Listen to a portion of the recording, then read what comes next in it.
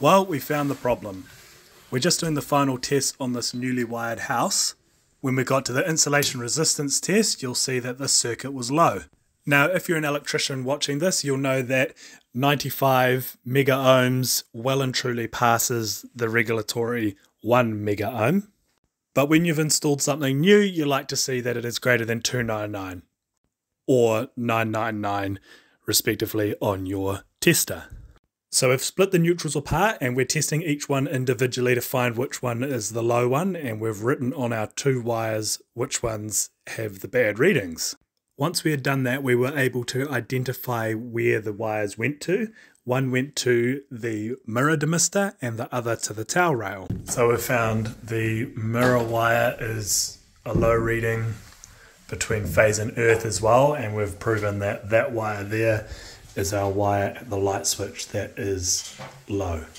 So what we did after that was take the chocolate block off and test between the wire while it was fully open, and it had become completely clear. So then we tested the chocolate block or connector strip, and you'll see that we found that there was a low reading on the connector strip itself. Funnily enough, there's also a connector on the towel rail.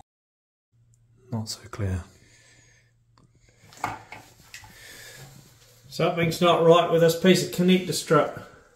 We just double checked the wire again to make sure what we found is correct. We then went back and connected the circuit neutrals all back up and tested it, and it was all fine. So what we ended up doing is splitting the chocolate block into 3 pieces and reconnecting it, and it was fine again. How about that?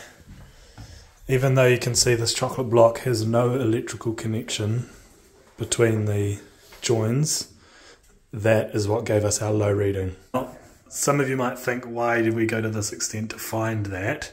The problem is you could have a nail through just the neutral into a piece of timber, and that's what we're checking for. Yes, the RCDs would trip if it got above 30 milliamps, but if you pair a nail through the neutral and a faulty RCD, then you've got a house fire on your hands. And as always, follow for more from an NZ Tradie.